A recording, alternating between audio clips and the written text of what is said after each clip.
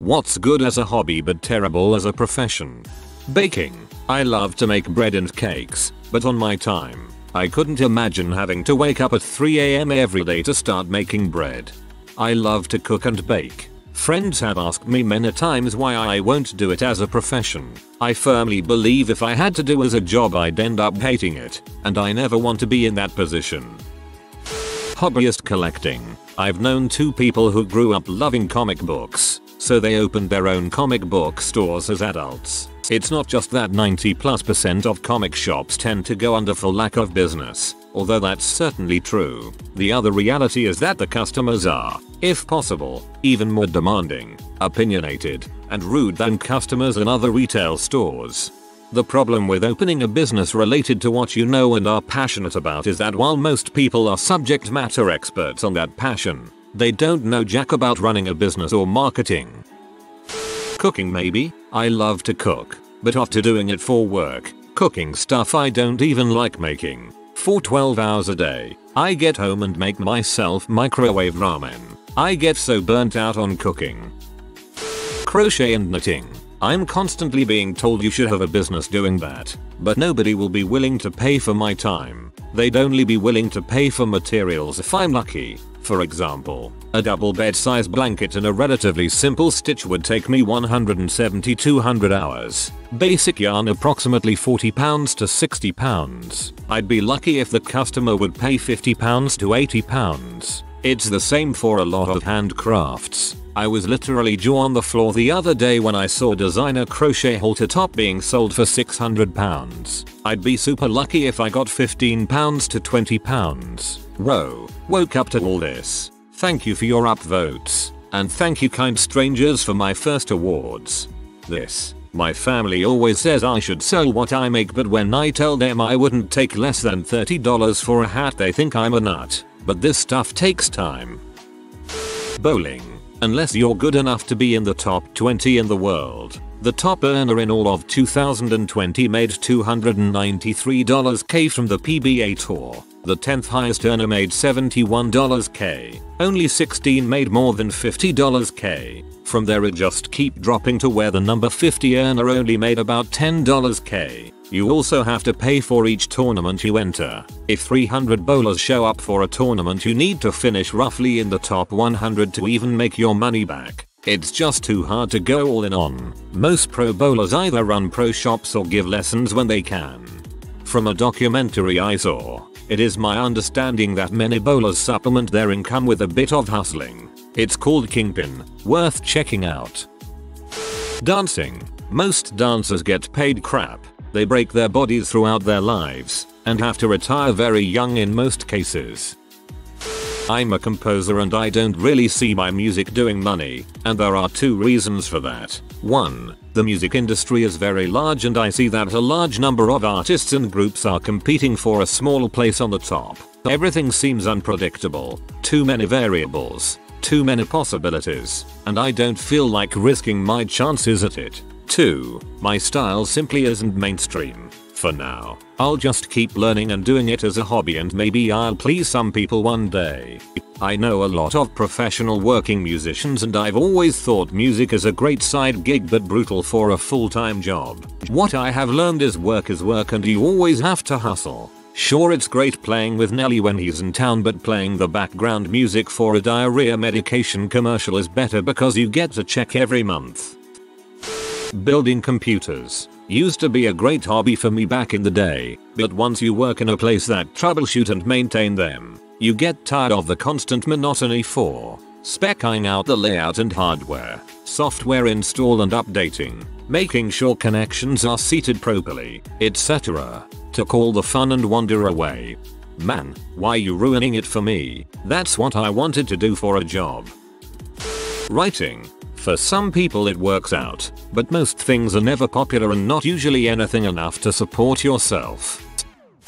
Photography. Sort of. Once it becomes your job it really quickly loses a lot of its charm and the customers can be very annoying at times, although I do admit sometimes it is freaking fantastic as well. It does depend on the subject though, I suppose. I'm surprised this one is so far down. I've given it a shot and it definitely sucks all the fun out. It goes from 100% shooting and editing to 10% shooting, 30% editing, 20% endless self-promotion and the rest scheduling, haggling with clients, and other administrative stuff. 2. This is relevant after this past weekend. Coaching, or generally working within youth sports. I have a million horror stories I could tell, most centering around parents adults. Only train one night a week now, and have limited my services to purely training teams, versus some of the admin or multi-night roles I've held in years past. Nightmare fuel. Had to reduce to a pure training capacity because the more I interacted with adults around sports, especially already having a full-time job, the more I'd just be bummed out whole weekends at a time. Agree. I used to coach HS girls volleyball. I love the sport. I love coaching. But the parents, and even some of the kids, made it suck. Plus, with the hours involved, I ended up making less than minimum wage. I think most hobbies are terrible as professions. I'm a home brewer, and jobs in breweries seem pretty stressful with long days to meet market demands, without a great pay. Very true that most hobbies suck as professions. Building custom motorbikes and hot rods. Someone asked me why I don't do this for a living since I'm so passionate about them. I answered that it would turn a relaxed hobby into stressful work with budgets and deadlines and the kind of piety I plan and build them with. Only Jeff Bezos could afford one if I plan to actually pay myself a decent hourly wage. Anything directly relating to entertainment. That includes making music, movies, video games, sports, whatever. If it's anything that tons of people have a passion for because it's fun, that's going to translate into people wanting to make a living out of it, and thus the market will be very crowded and competitive. Worked for a few major professional sports franchises. It's really not all it's cracked up to be. Long hours and there's a long line to get in, so you're easily replaceable. Found a new job that pays better and has better work-life balance. Filmmaking. I spent about 7 years trying to work my way into the filmmaking industry. It was very fun at first, but I have found, at least in California, the industry is filled with scumbags that would sell their own mother to make some quick cash. I figured eventually I would get to meet the real artists that are passionate about what they make. Turns out that's just how the industry is. I also at some point realized I was no longer in it for the right reasons and I was starting to become a scumbag myself. Now I work in IT and make home movies with friends for fun and I am much happier. I wanted to get into directing until I was an actor in an independent film and I realized it was 20 hours a day for 1 minute of footage and the only fun anyone had in the production was sitting in a makeup chair. Home improvement. As a hobby you can take your time, do research, spread the cost, and do it right. As a profession, it's feast or famine. You are competing with every donghead with a pickup and bids can be all over the place. You never know what you are going to bite into when you start a demo. Does this bathroom have 1 layer of wallboard or 4? Is there rot under this dishwasher? You want to give the best product to the customer, but the good enough meter is all over the place. I feel MMA is it's fun to train and learn, but unless you make it to the upper echelon you're fighting for pennies. Same with kickboxing and boxing. I had a sparring partner, his first pro fight he took a flying knee that split his wig. He made like $100 and was in the hole for like $60k. Made me give up on any professional aspirations. Digital drawing. I enjoy it as stress relief, and at least right now while I'm still kinda learning my style and discovering different techniques methods, I don't think I'd do well under deadlines or stressing about client preferences demands. Not to mention all the art stealing that happens online. I just like doodling fan art and OCS for my own enjoyment and posting them if I feel good about it. Ironically, I am sort of working on a comic as a passion project, but I don't really want to hit it big or make it a career. I just want to tell my story, you know? I am a digital animator. I used to be able to do a full Inktober for fun, but since I started working I don't really feel like even opening my drawing program to have some fun. I do feel sometimes like I'd like to draw something but can't get myself to touch my tablet without feeling like I'm wasting my free time doing my job, lol. Science. No matter the field, science is awesome. But holy heck, is academia flawed in every country. It basically burns through researchers. People are underpaid and overworked. They are exploited as much as possible. If they got paid any less or made to work any more, the system would collapse. I would generalize this to being a professional researcher in any field sucks in terms of monetary compensation. As you pointed out, the way academia is run is fundamentally broken and tenure tracks are becoming only rarer. Illustration. You can end up making pretty awesome stuff, but P pays so dang well you'll be surely tempted to try it, and some artists just end up making only P or furry P, because you can charge double or triple just because it's NSW. For the confidentiality part too, sometimes they end up being tired of their job in a few years because who wouldn't be affected by drawing dongs every day? Reef keeping. Chemistry application that goes well beyond a typical hobby. You are essentially replicating an ocean in a few gallons of water in your living room. As a profession, you are dealing with creatures that shouldn't be removed from their ecosystems, but you need to sell them to what will be more than likely their quick doom. If the creatures somehow beat all odds from collection to transport to adaptation and adjustment to being housed within a few gallons of water, they need to survive long enough to make the store money. These creatures then need to contend with how lazy an average reef keeper might become a few months into the hobby. It's a terrible business but impressive hobby. Marine biology. As a rule, it's not a great idea to go into a profession that isn't producing a commodity that can be sold easily, requires multiple postdocs to be competitive, and generally most people would do for free. Therefore it is a very competitive field that doesn't pay well. This is true for anything wildlife related. Wildlife management, biology, ecology, science, natural resource sciences, parks, wildlands recreation, forestry. Lots of young people are interested in those kinds of jobs, but there's no demand, no private sector, and nepotism and cronyism are widespread. Game tester. It's fun to play video games all day, but as a tester you won't be playing. You will spend the entire day banging a rock with various weapons to see if they are bugged. Fishing. I love fishing. Going out whenever I want, in weather that is pretty much perfect, catching as many fish as I want with friends, having a nice uber fresh fish dinner. It is such a nice day, but as an occupation, commercial fishing sucks. Dangerous, dirty, poor pay, cold, seasickness, injury, stinky, it goes on and on. If you are a fishing guide, it is not a lot better. I remember one morning, it was just before 7 AM. I was launching my boat at a ramp in the eastern shore of Virginia. It was a magnificent morning. Beautiful sky, cool morning light breeze and birds feeding everywhere. I had my son and daughter with me and we were really happy and excited. There was a guy launching his boat at the same time. He was obviously a professional guide. We started talking and he said that he was jealous of me, that he could see the joy I had in going out and that he was remembering what it was like to go out fishing just for the fun of it. He said he was in his 5th year of being a guide and was quite successful, but it was his job and it felt like a job. The joy was gone. I can't believe I had to scroll this far down to find the most obvious and true answer. Commercial fishing is terrible, hard and inconvenient work while it is a great fun and relaxing hobby.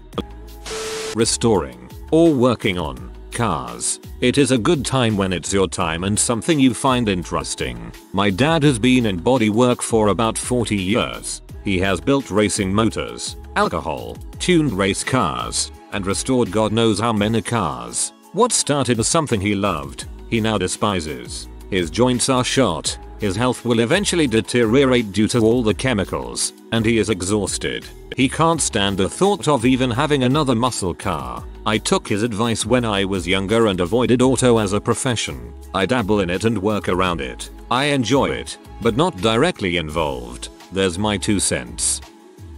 Any form of athlete would be hard, I think. At the highest level, constantly worrying about performance, one injury being career-ending or a form slump being potentially career-ending must just be perma-stress. There's so much random crap not associated with your direct job which would suck the fun out of it, I would imagine. Fitness. My buddy is a trainer and he's ripped. His clients are mostly obese people in their 40s and 50s with money who like the idea of having a trainer but lack the discipline to get fit. They think some trainer is going to fix their 30 years of poor habits and crappy diets in one program with no effort. It doesn't work that way. They fire him because they don't see results. LOL. Animation. It's already a nightmare and monotonous as a hobby, but since you can do it on your own terms and make whatever you want, it all ends up beautiful and worth it. But as a job, oh god, get ready for inhumane work hours and demands, animating things you don't even care about while trying to replicate someone else's style and working with a dozen more animators. Plus, even after all that, there's a huge chance no one will even see it. Not everyone can work for big box studios and projects. Even if you do, however, there's usually so many animators working on a single movie or show that you'll likely be cleaning other people's animations or animate an entire 3 seconds of whatever you're working on. So you can't even point to the project you worked on and say I animated that, because it's more like I animated that 3 seconds, and that 3 seconds, and that 3 seconds, and that. The animation industry is a nightmare. Being a mechanic. The money you save being able to fix your own crap is serious. Thousands. However, even as a hobbyist, amount of people that want you to fix their car, usually for as close to free as they can get, is kinda awful. Especially when people you otherwise like don't want to listen to you about the importance of maintenance or learning what the lights on their dash mean. When you work professionally in a shop, you see the dark depth of the idiocy of the common person who doesn't bother to learn a frick of anything about owning, forget maintaining the 1-ton death box they careen themselves about in at high speeds. The kinds of things you see coming that could kill themselves or someone else is definitely damaging to your faith in humanity. My friend is a mechanic and we as a group have a policy. Mates rates is not he does it for cheap. Mates rates is he does it for full price and we buy him pizza. Art. I've been an artist my whole life, any medium. As for me personally, I think that having a job involving drawing or art would absolutely kill my love for it, because my favorite thing about art is that I can do whatever I want. I am a 3D artist, growing up with the thought of, well, if they can't deal with my schedule and I can't deliver the commissions whenever I want with a mountain of money I ask, then F you. Over the years I learned to be a professional artist that able to take brief, execute and deliver on the time agreed. I still enjoy my hobby job so much. Staring into the blank abyss for hours on end, thinking about why Ariel didn't just write down what she wanted to say when she lost her voice. Being a YouTuber, you must output a video on schedule, edit and come up with good content. Sure, it's fun when you do it at your own pace, but once you have a schedule, it feels more like a chore. Writing. Most people get into it under the impression they'll strike it rich, like J.K. Rowling or Stephen King. They Dunning-Kruger themselves into the delusion that any book they write will be an automatic bestseller. In reality, the market is saturated and even Rowling and King couldn't duplicate their own success when they tried a second time under pseudonyms. My own sister has 4 young adult novels out, and she's never hit any kind of bestseller list. She did the math on her first book, dividing the advance she received by the amount of time she spent writing it. It worked out to 18 cents an hour. It worked out to 18 cents an hour. Yep, the pay for authors has fallen through the floor in the past few decades, and it wasn't that great to begin with. I'm working on a novel set in the Cthulhu mythos, and I don't expect to make any money worth my time on it. It's more of an art project and personal hobby, since I'm fine financially with my day job. Hairdressing. It's fun to play around styling hair with your friends, but after 10 years of constantly standing, dealing with the gross sides of humanity and the absolute lack of hygiene and manners the general public have, it really kills any funness and magic you got as a teen mucking around with straightening irons and box dyes. Not to mention the contacts, dermatitis and eczema you get from being in the field long term. My hands look like the dry, desiccated, ancient remains of Boris Karloff's mummy. There is no glamour to a hairdresser's life. Visual effects. Making cool crap that doesn't exist and bringing it to life is fun and it's easier to do every year, but the professional industry is a clusterfuck filled with constant overtime, mostly unpaid if you live in the UK, low pay and a lack of job security. Most end up quitting the industry after 5-10 years because it's just not financially viable once the I work on cool movies that make billions dies off. The ones with technical skill like FXTDs, they do all the big pyro explosions and water sims etc. Could easily transfer to a programming job with their knowledge of Python and C++ and make 3 times as much. The whole industry is a spiral of underbidding each other to get more work even if it's at a loss. There's always one of the big companies going bankrupt every 5 years and another taking its place. Any attempts at a unionization are squashed with the fear of being put on the blacklist that all recruiters use, and sadly the best chance of that happening was during the pandemic when even the seniors who are too cozy were losing their jobs, but alas that never came to be and we are back to the same level of clusterfuckery we've been in for the past 15+ years.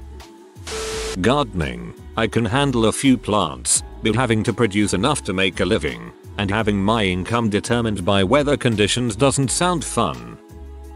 I used to build show-car stereo systems, fiberglass trunks, custom doors, neon lights, plexi windows, all that fun stuff. Doing it as a hobby is great. Take your time, plot it out, make it great, show it off, maybe even win some awards or get into some magazines. Takes me months to do a build. Doing it as a job is horrible. You get a few days to do the entire build because everyone expects you to work like the TV shows. The customer plots it out, so it's never ideal. Then you don't even get to show it off. It just disappears and you start the next one.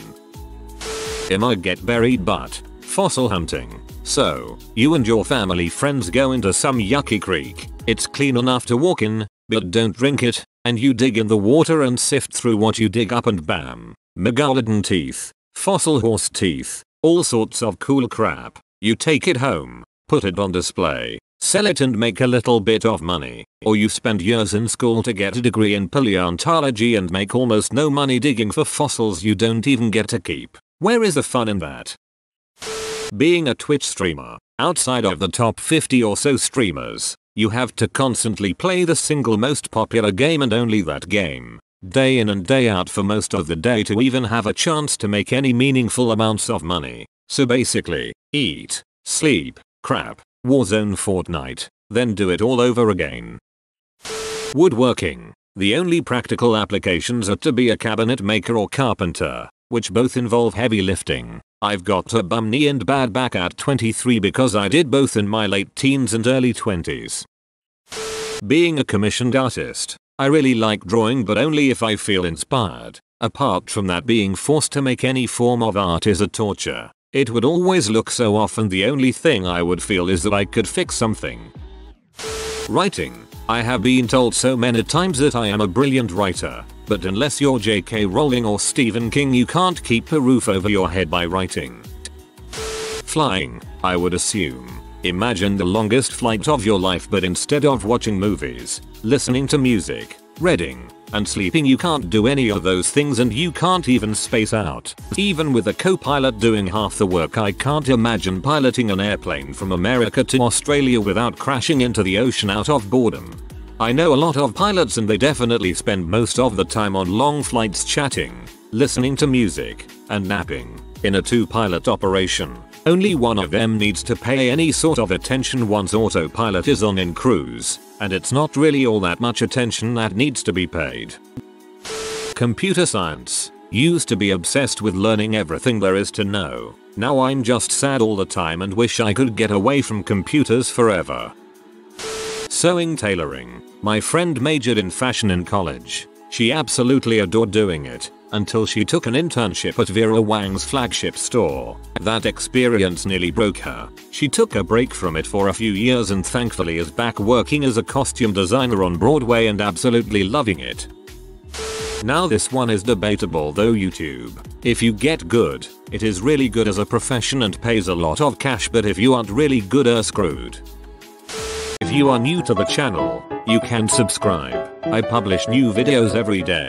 Until then, check another video.